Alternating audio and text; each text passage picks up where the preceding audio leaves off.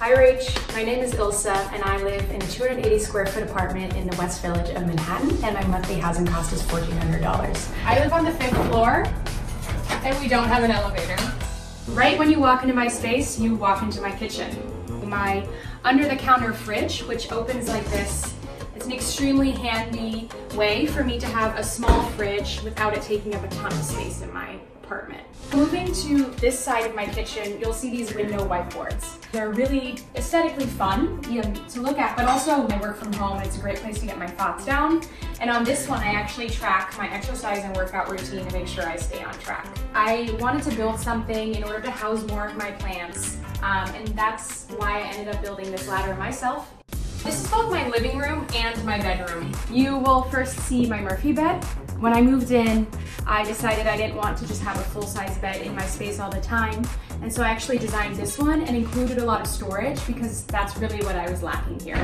So in addition to having a full-size bed, I have space for a TV, a few open shelves, as well as storage here and all the way across. Since I don't have a ton of space, hanging plants from the ceiling is a really good solution in order to still bring them in.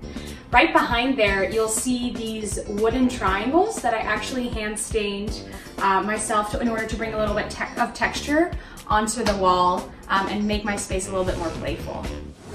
Hey Rach, I'm Amanda. And I'm Corey. We live in a 3-bedroom, 1,100 square foot home right outside of Austin, Texas, and we pay $1,400 a month. When we walked into the house, this kitchen was just builder basic. It had oak cabinets and a basic backsplash. We changed the backsplash out, gave color to the cabinets, and now it feels like it's ours. In our old home, we had a large dining room. When we moved into this house, we had a much smaller dining space. We added some wainscoting and some wallpaper to the walls to spruce it up a little. We built a DIY built-in banquette, so now we can seat up to 8 people. The rooms in our house are kind of small. And when it came time to design our son's room, we knew that storage was going to be the main concern. So we designed this built-in bed, which incorporates pre-built bookcases on either side and some under-bed storage to maximize his needs. When we were designing our son's nursery, we wanted to add some visual interest to the walls without spending a lot of money or taking up a lot of room. We added this board and batten to the wall just by adding some simple boards to the wall and painting the whole thing one color. It was super affordable and it looks beautiful. When we moved into this home, this corner of the living room was awkward, empty, and boring.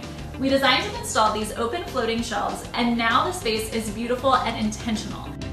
The fireplace was basic. It had beige tile, beige walls, and a basic mantle.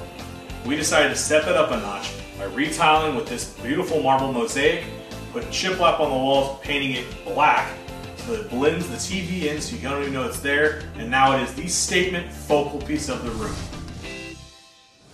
Hi Rach, I'm Jeanette and I'm a viewer in northern Cincinnati. I just moved my family from Cleveland and we found this 3-bedroom, 3.5 bath, around 3,400 square foot house, and the mortgage payment is around $1,500 per month.